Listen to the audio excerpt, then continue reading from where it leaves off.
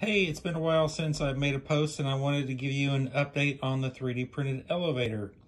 We've got the door operator working with the open and close limits and also the hall calls, lighting, and answering a call. So we're going to simulate a car call at the top.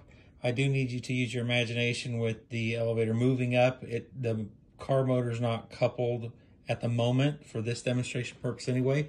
So what we're going to do is then you'll have to listen to the sounds. I'm getting ready to push this button here, and as soon as I do, you'll hear the car motor start to run, and I'll show you that it is turning in the direction. There it lights up. And then up here, you can see that that motor is running in the up direction.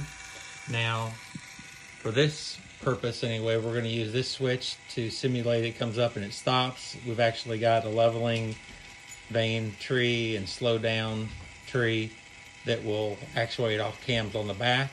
But listen for the motor to stop, and then also the car light will go out.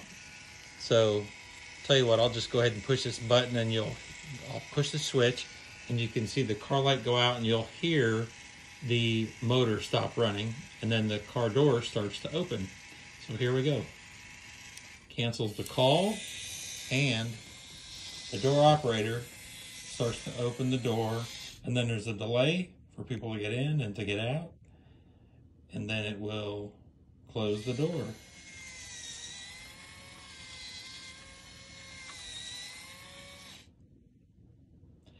Thanks for following, and please, we love your comments. Let me know what you think, what you like, what you don't like.